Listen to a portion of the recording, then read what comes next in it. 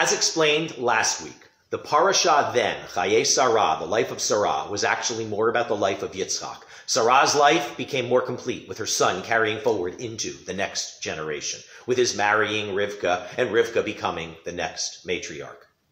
Taking the family, the connection to the one God, the commitment to the one God, the commitment to Judaism, taking it forward, taking us forward into the next generation.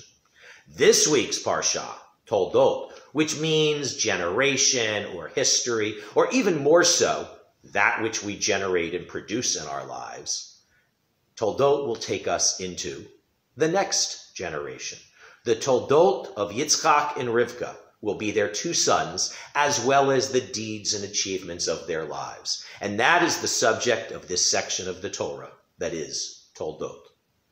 And it is well worth each of us pondering this Shabbat, our own Toldot, that which we generate and produce in our lives. It is at the beginning of this parsha when Rivka becomes pregnant. But even with knowing that she is pregnant, Rivka profoundly questions, why do I live? Why do I exist? Lama ze anochi. What a question. Quite a question for each of us to ponder. Why do I live? Why do I exist? What is the point of my life? It is not just enough that she is pregnant. It is not enough just to bring a new generation into this world. Of course, our future would not exist without that, but it is not enough. We have a responsibility to our ancestors of the past, a responsibility to make more meaningful our lives in the present, and of course, a responsibility to and for our future. It is not just a matter of bringing new children into the world, but it is a matter of teaching them right. It is a matter of guiding them on a more righteous path. Rivka seems to deeply ponder this. She knows that she is pregnant, she will be having a child, or children as the case may be, and bringing forth a new generation. But even with that, she questions, Lama ze anochi? What a question. Quite a question for each of us to ponder. Why do I live? Why do I exist? What is the point of my life?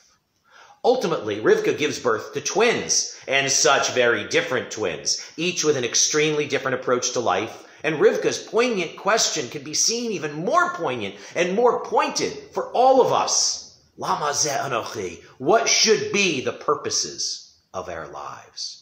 Many may answer that question that we are to have children, to carry our families forward. But it is not enough to bring forth descendants. Clearly, to Rivka, it is not enough. It is not enough just to bring forth descendants. Not just to bring them forth for the sake of bringing them forth, but to bring them forth for their generation to improve upon our generation, to be more good, to do more good, to bring more good into this world. We should not want our children to be worse off than we were. We should not even want them to remain stagnant where we were. We should live our lives to help them progress, to live even better lives than we lived. This, though, could lead us to ponder the great philosophical question of nature versus nurture. Are we who we are because of that which is innately inside of us, because of how we are born? Are we who we are because of that which nurtures us, because of how we are raised? It is not, however, a simple answer. It is not an either or. Each of us is a combination, a blend. Part of who we are is because of our nature, how we are born. Part of who we are is because of the nurture, how we are raised. Some of us seem to be more of one than the other, but we each have both components.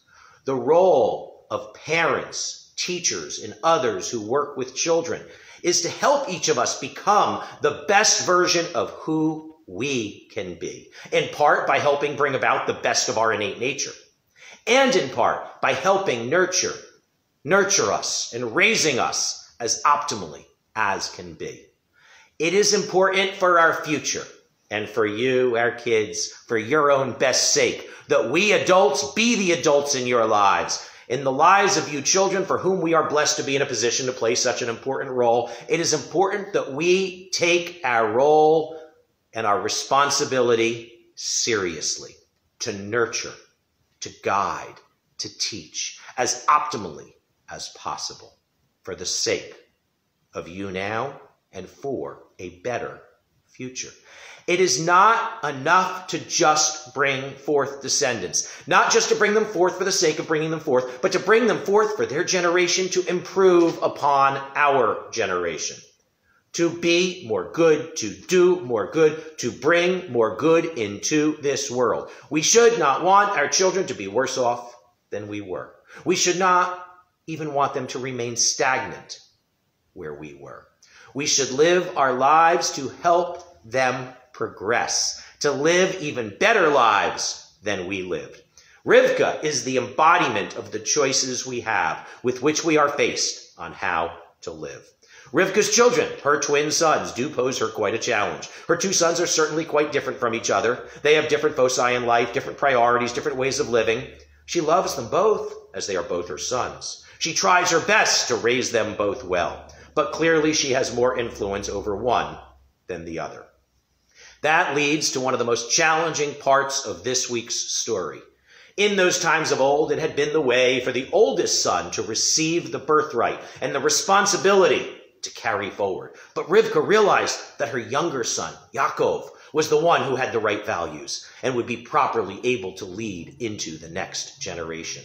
Not Esau the oldest, but Yaakov the youngest would bring about a better tomorrow for our family, for our people, for our future. And it seems that even Yitzchak may well have realized this, but perhaps he was not prepared to go against the ways of his times without his wife's manipulating the situation to, at least on the surface, fool him. Regardless, this seems to be far from an ideal story. It is not a model for us to ideally admire and seek to follow.